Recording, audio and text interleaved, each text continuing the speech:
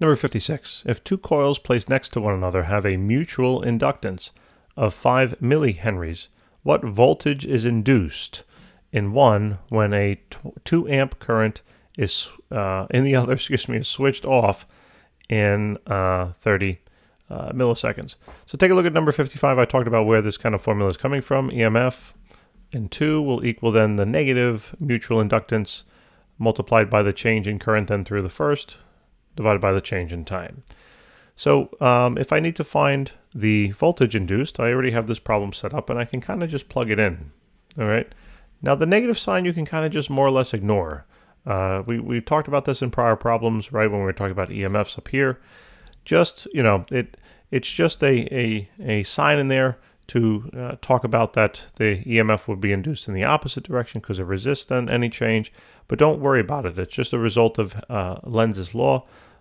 In terms of the magnitude, that's what we're most concerned about. So just take the absolute values here, okay? So the mutual inductance they told us was 5 millihenries. So there's going to be 5 times 10 to the minus 3 because you know we need that in henries. The current here was 2 amps, and the change in time was going to be 30 milliseconds. You know we need that in seconds, so take 30 multiplied by 10 to the minus 3. Why is it, you know, why is 2 amps the change? Well, because it started at 2 and then it was switched off. All right, so obviously, if you started with 2 and then you had none left, the change is 2. All right, so now take out the handy-dandy calculator, and 5 times 10 to the minus 3 times 2 divided by 30 times 10 to the minus 3.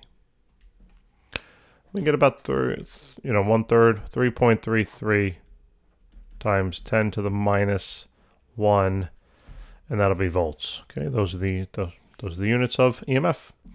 Guys, thanks so much for tuning in. I hope that helped. If it did, give us a hand.